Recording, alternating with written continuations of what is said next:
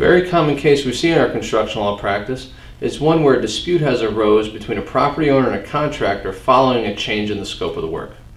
From a contractor's perspective, the best way to avoid this type of dispute is to first have a very clear written agreement in place with the property owner before any work is done at the property.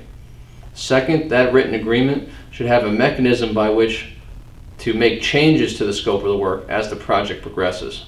Whether the change is at the request of the property owner or as a necessity, it's important that that change be reduced to writing, state specifically what the change is, be dated, and also include a price.